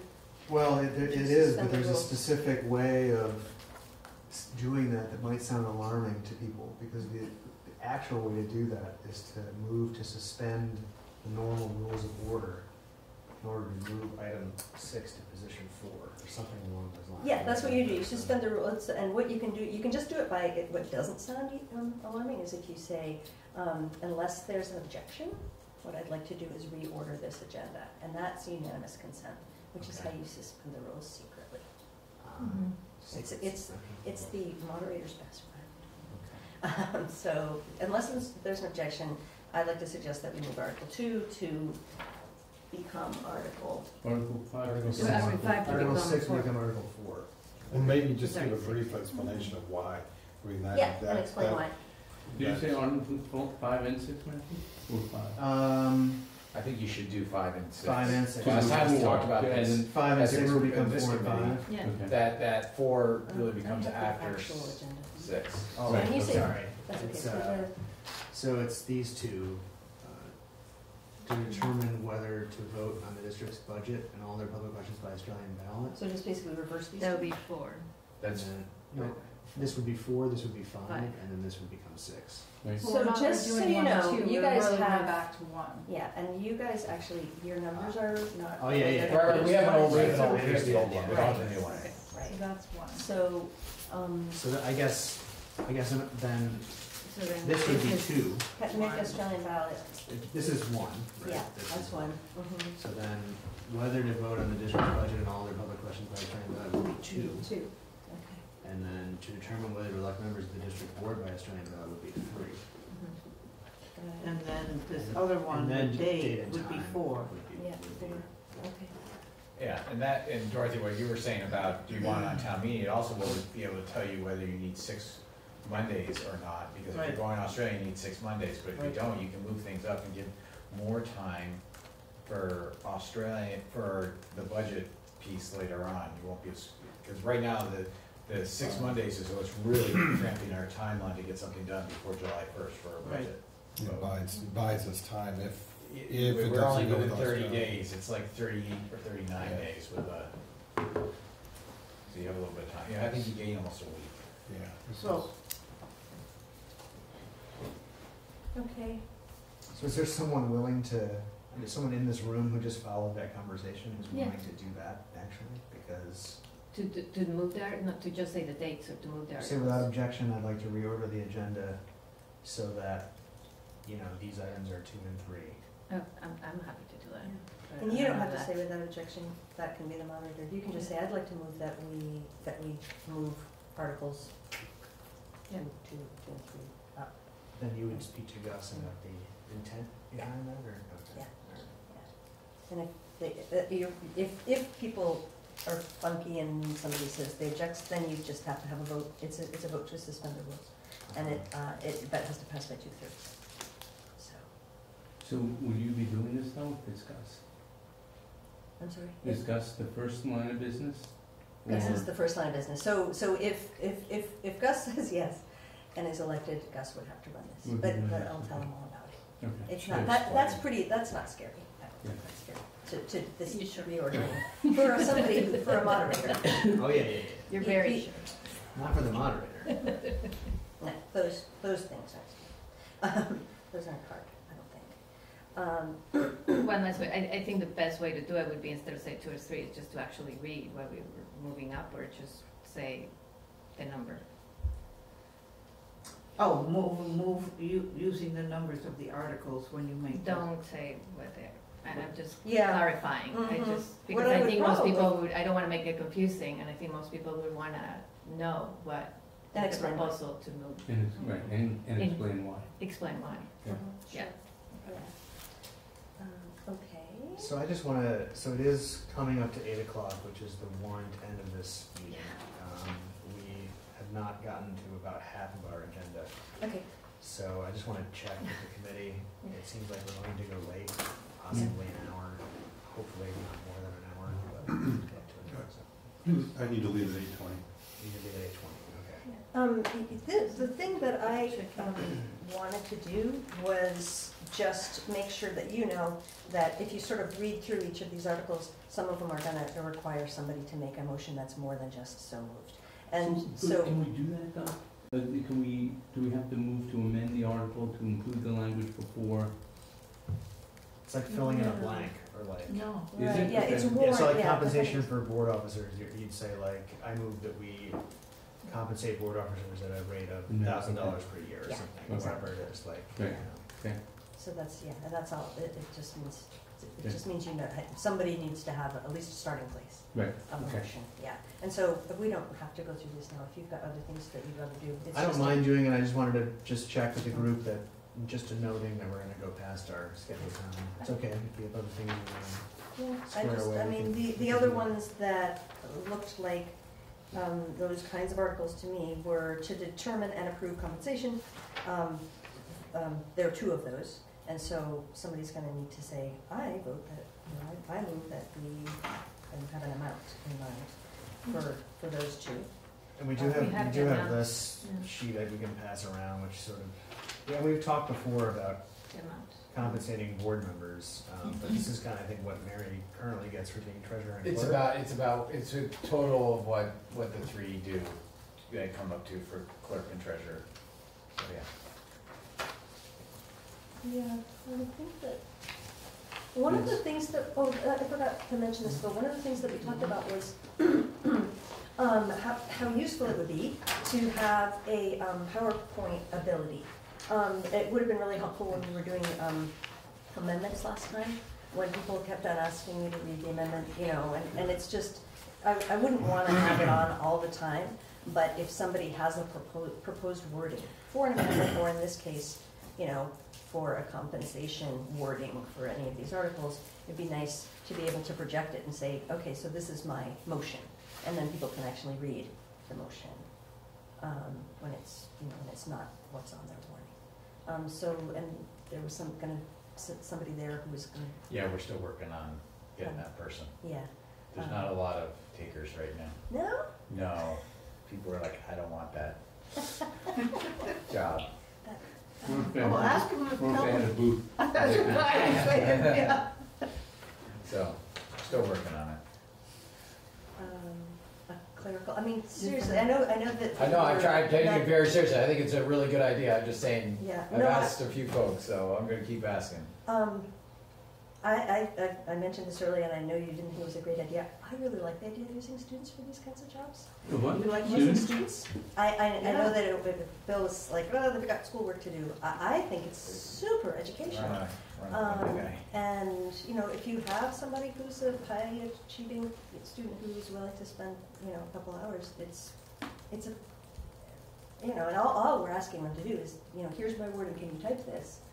They're all better at typing than any of us anyway. So anyway, just a thought. We always have, in Middlesex, we always have kids carry microphones at town meeting. And, I love that idea. Yeah, I love it. I was really disappointed, and we didn't have any this year. Mhm. Yeah, it's hard to get them. They're busy, and it maybe not a great idea, but. Maybe- Part of maybe our global Lucy can do it? citizenship. Maybe Lucy can do it? Lucy would? Learning outcomes. We could ask her. I was thinking, she actually read our civil invocation at our town. That's what I was thinking about. Yeah, I thought, oh, maybe I should have to read a civil invocation at this meeting. I don't know. Anyway, a typist would be great. And so, yeah, those two about compensation, and then to establish provisions for the payment of any, you know, I think we'll have to figure out what provisions. This body is going to Stand on that? establish. We do that every What? year, kind of. This is number, Number, this one is number 9. so yeah, the it's- established provision for payment, well, that's actually new, but it's very similar, because it is establishing not only for before the fiscal year, but continue on to provide for, in lieu of taxes. Well, actually, that's the number 10 on the one we're looking at, so it would be. Right. But the provisions pieces, that's new because of the merging of this district of expenses, if we already have expenses going on. And how do you pay for those? So what do you think that, if you were gonna move that article, Bill, which I know you aren't, Yeah, I'm not gonna touching anything on here. what would a person who wanted to move this article say? I think we move would to, move to have it out of fund balance of the SU, because that is a jointly contributed to. So we've been checking with our auditor if that's Yeah. actually legal. Chris Leopold does not think it is. You'll have to call Chris. I just, So what other source would there be that would? you would, what you do is basically saying that because the next one is about taking out borrowing money ahead of time. Right. So that's where the money's gonna come from. That's the source, Chris. This is saying, yeah, that Well, we then that pay could be vendors. first I was before gonna say, should we establishing the provision. rearrange these? Because then you Sure. at least have a source. Yeah, yeah. I mean, that's,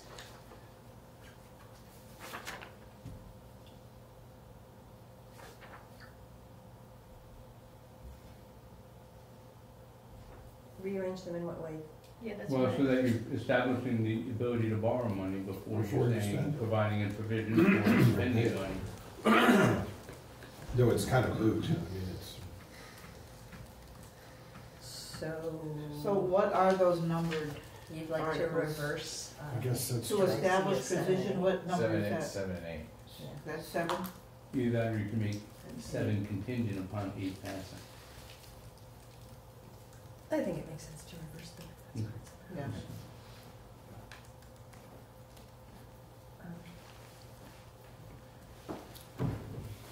So that would be another, So would that have to be part of the Reverse first order. part?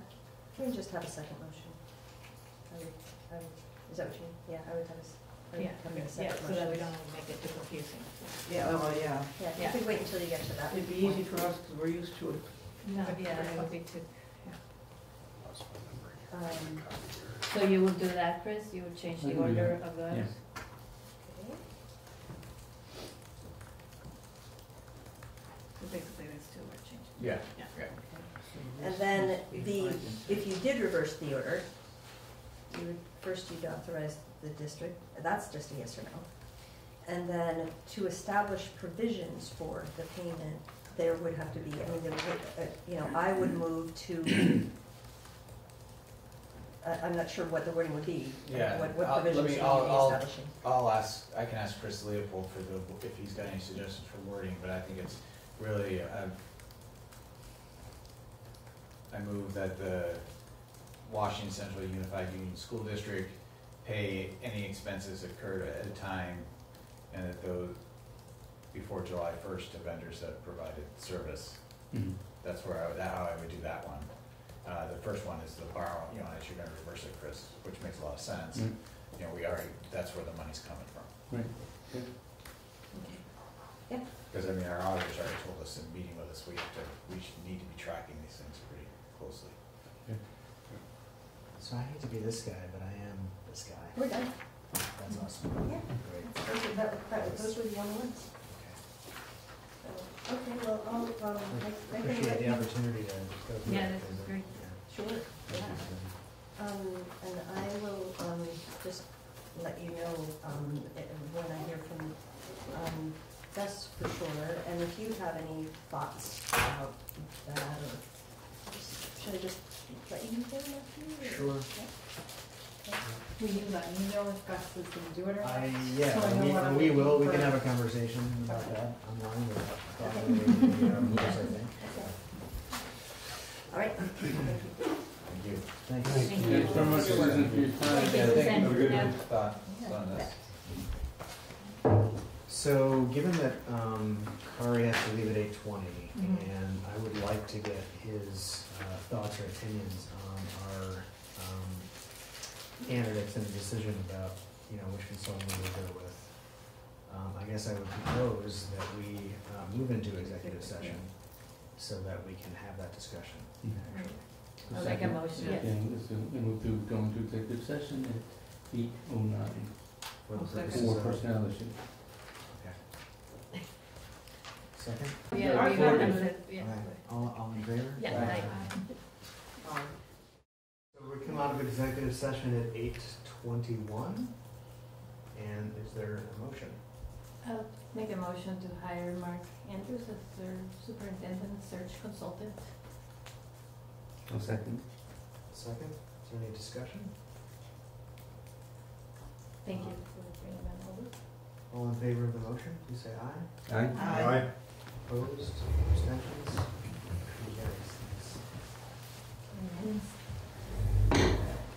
Motion carries. See you later. I'll stay all night. No.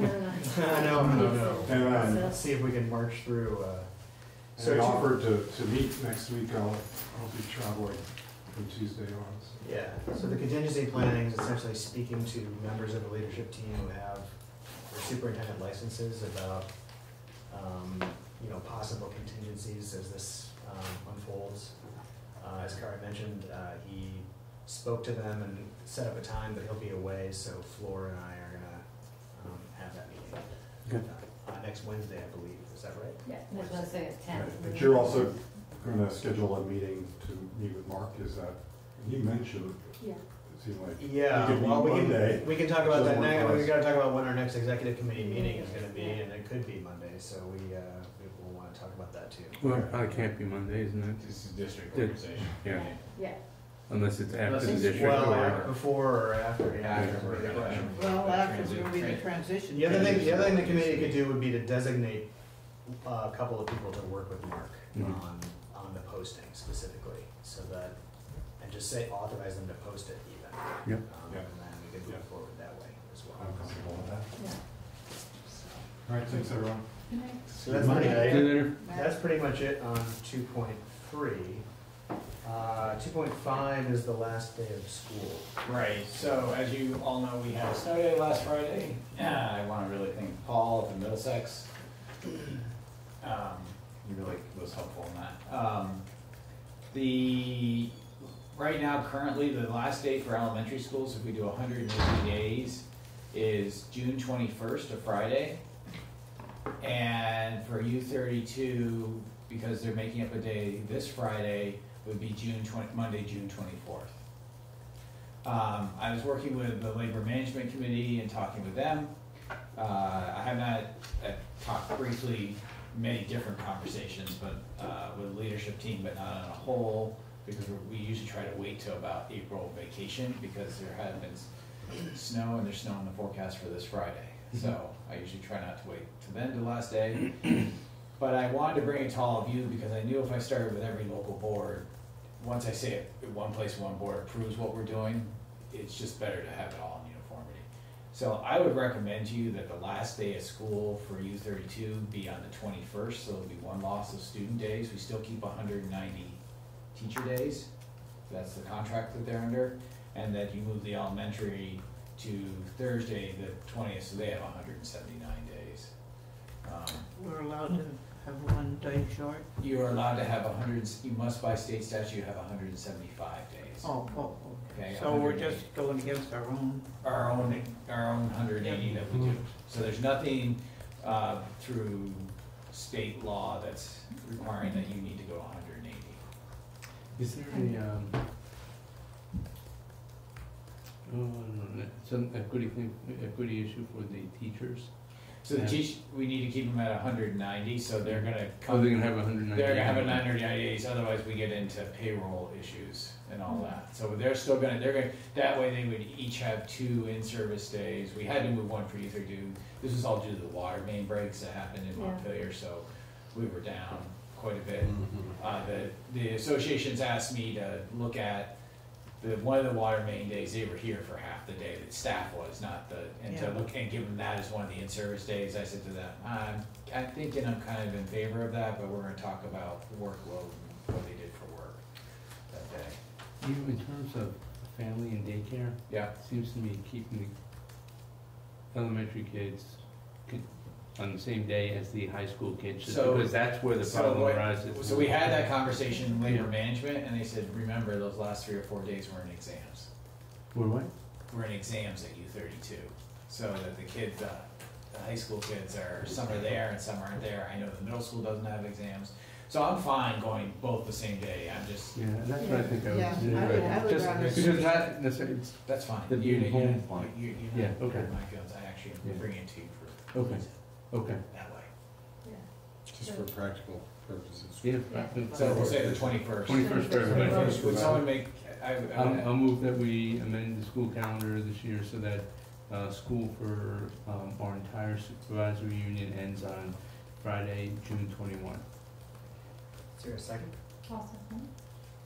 Is there any And that's discussion? an anonymous motion, so if it gets out to the ground, we don't know who said it. We don't see you, we don't That's see all you. No, David, please, no, David. He's No not really- discussion of the nuances of what we were I doing. think we gotta put in all caps and address. As well. Just your blame it on address. me. All point bulletin. Is there any discussion, motion? Hearing none, all those in favor, please say aye. Right. Opposed, abstentions? Thank you. Thank you, thank you for that help. So before we get to the last item on our agenda, which will be executive session, so that we can let people go, when do we want to schedule our next committee meeting? Is it gonna be for what purpose?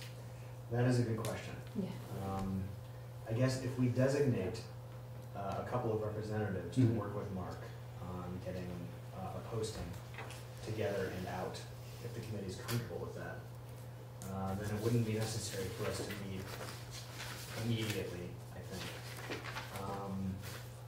Except possibly for the purposes of reviewing other meetings and conversations that might happen, I suppose. And also to discuss communication. I mean, I can think of reasons why Right. we might wanna, so. Well, then I would, okay, so if we designate several people to work with Mark, it wouldn't necessarily be a warned meeting if it's more, what's the quorum number that we have to worry about? So it should be 3, then to avoid, quorum issues, or meeting issues. I would suggest, I mean, what he was saying is he wants a board liaison, so we might wanna determine who that is. Yeah, And I think 2 is probably enough, unless you feel like there's some I think Or we could have- I would say rationale for. 3, I would Yeah. go to the max, that Okay. people are able to do it. Yeah, I was saying that at least have a backup so that Yeah, for schedule if reasons. it might be impossible for 3 to meet, but certainly 2 can. Right. Okay. And all 3 should be there in the Right. event. That way, if If someone that's isn't, yeah. they have earned up to speed. Well, I mean, I can't meet on Monday, so if there's a sense of urgency about sort of meeting with Mark right away to move things forward on that day, I'm not available, so. So you're gonna be at the district meeting, no? I'll be there, but I'm just saying during the day, I have to be down in Brattleboro for work meetings. So. But let's do the first of it, so like, you can be the board liaison, since you're the chair, you guys feel comfortable Mhm. with that. And then get you're suggesting Yeah, 2 other people yeah, that would work. I would like to be part of that group. You what? I would like to be Sure. part of that group before. But that kind of depends also, again, when the meeting, the get-togethers would occur. If they're occurring like in the morning, I can do it later in the afternoon, midday just doesn't work for me, so I would defer to what works best for everybody in that I can talk to Mark, my schedule's pretty flexible usually, and I Yeah. also have video conference capacity works really well and is easy to Mhm. use, so I can set that up for folks too. I would like to be part of that group too, but I also, there's more voices here. No, and, I go ahead with Chris and Matthew, and he was fine with me.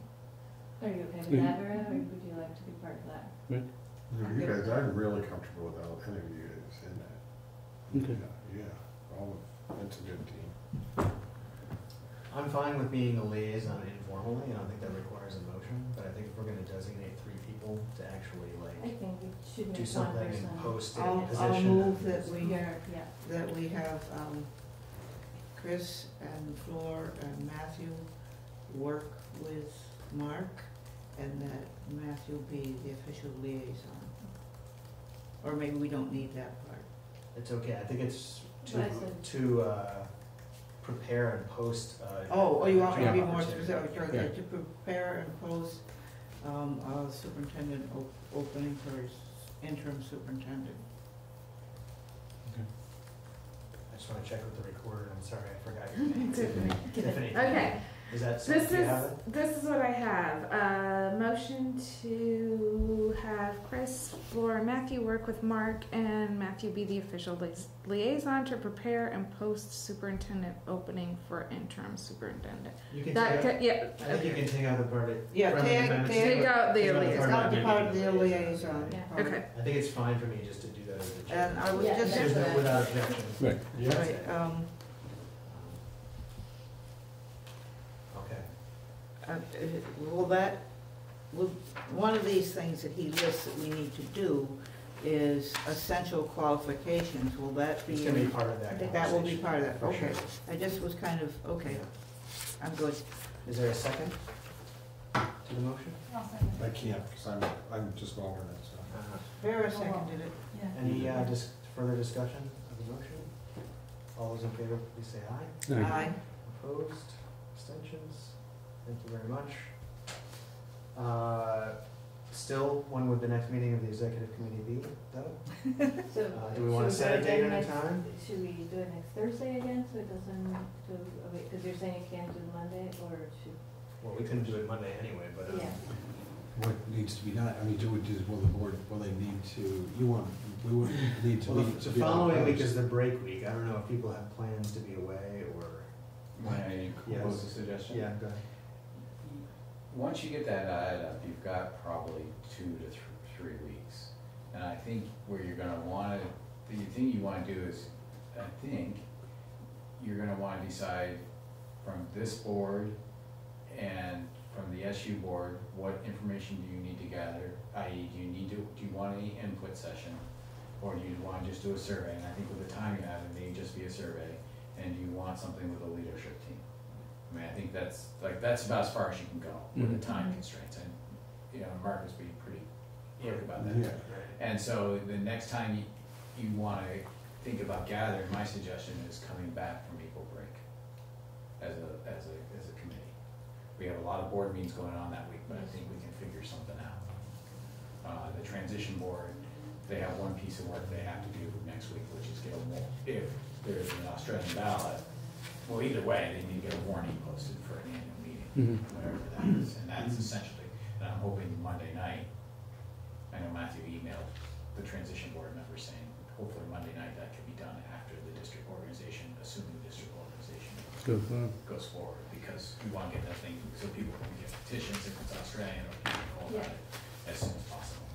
Should we talk to Mark, I mean, to see if there's any house cleaning that we can do next week, or even with a partial? Yeah, I think that's other one than thing, what you're- I will- Matthew should reach out to him. I'll And I write, would, I'll write to him tonight, and I will likely talk to him tomorrow. Yeah. So, you know, if there's some reason why there's it seems like we need to call a meeting sooner, I'll just let people know, and we'll try to figure it out. My That's my good. piece is just, I'm just thinking of general search Mhm. timelines and how they work. That first, once you get it posted, you have Yeah, 2 to makes 3 sense. weeks, things kind of sit, but you want to be gathering who's your committee and what are the attributes you want to be looking for. Yeah, well, that's what I mean. And that can happen that week coming back.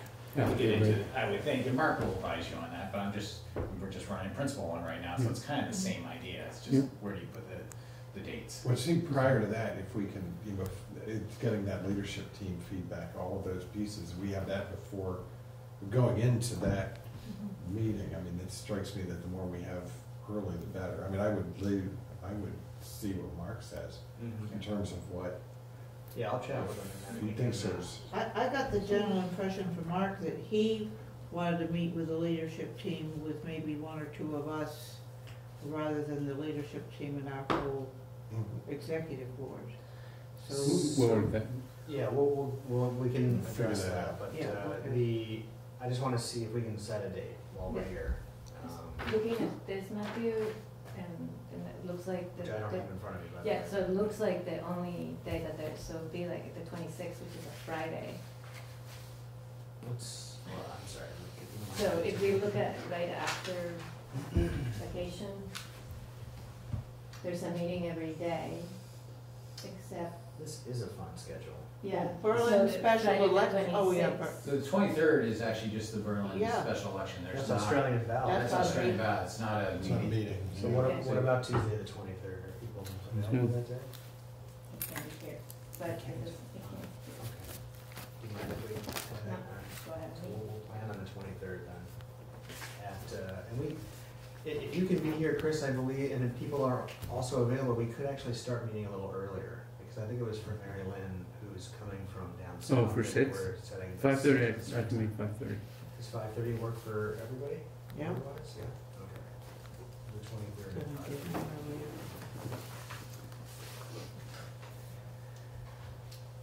So the only thing left on our agenda is to have an executive session for a staffing issue. And so if we are ready, there's no other business, then we can, And we go into executive session at 8:37 for the personnel issue, for staffing issue. I'll second. personnel issue, I'm sorry. Personnel issue. I'll second it. All those in favor? Aye.